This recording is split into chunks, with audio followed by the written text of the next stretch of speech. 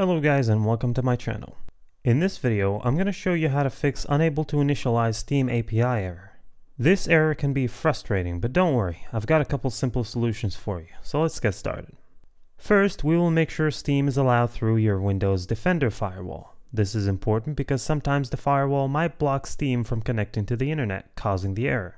To begin, click on the Windows Start button and type Windows Security. Then press Enter.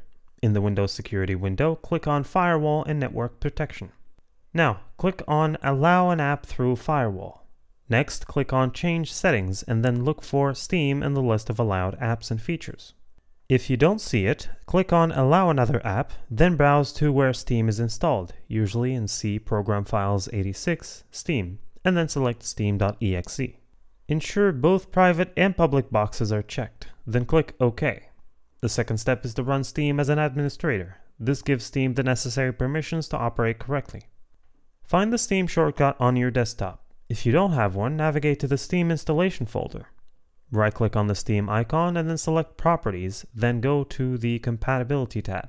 Here, check the box that says Run this program as an administrator. Click Apply, then OK. After doing this, restart your computer and try launching Steam again. And that's it. You should now be able to launch Steam without seeing the Unable to Initialize SteamAPI error. Thank you for watching. If this video was helpful, please leave a like and subscribe to my channel for more videos like this, and click on that notification bell to never miss an update.